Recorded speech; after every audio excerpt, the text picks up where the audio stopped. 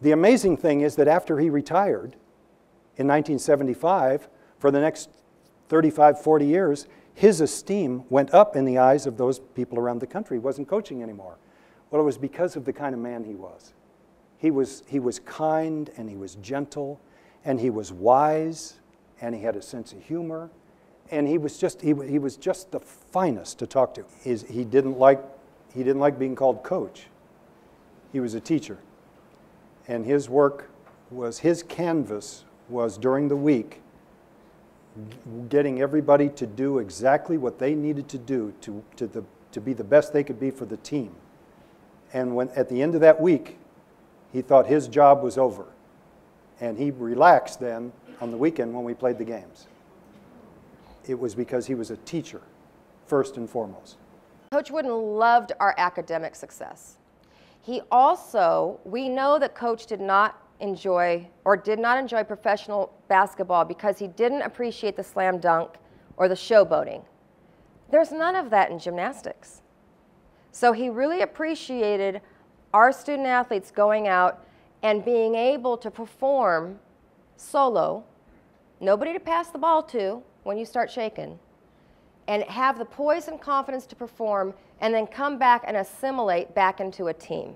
He thought that was very important. And consequently, he really became the grandfather of our team. We are very, very, very, very fortunate. And that is how Coach Wooden became so involved with gymnastics over the years. If I had it to do all over again, I might just be a basketball player.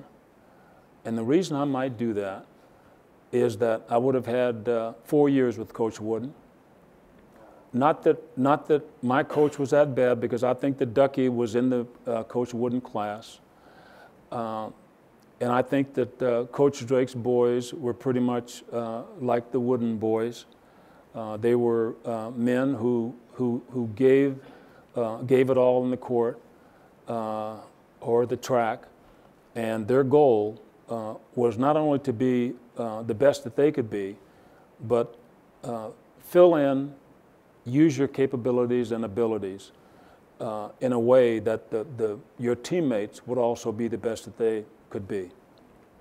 As Keith said, there's not a single one of the young men who played for Coach Wooden who didn't feel that not only did he make them a better basketball player, but they're better people.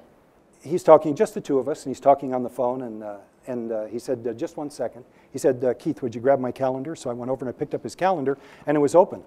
And it was one of those where there are 15 squares on one side and 15 squares on the other. And I happened to take a glance, and I looked at it, and I thought, my golly, I handed it to him, and all 30 days had 2 or 3 dates in there. He was 2 or 3 every day. And so he got off the phone, and I said, Coach, what's the point of this? You're busier than most CEOs in the country.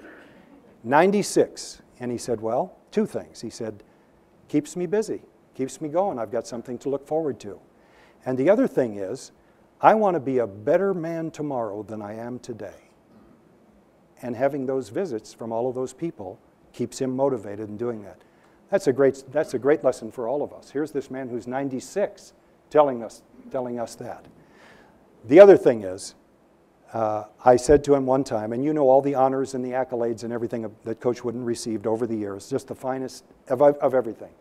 And I said to him, how would you like to be remembered? He was probably 97 at the time. How would you like to be remembered? And his answer came just like that. And he said, I'd like to be remembered as coming as close as I could possibly be to the man that my father was.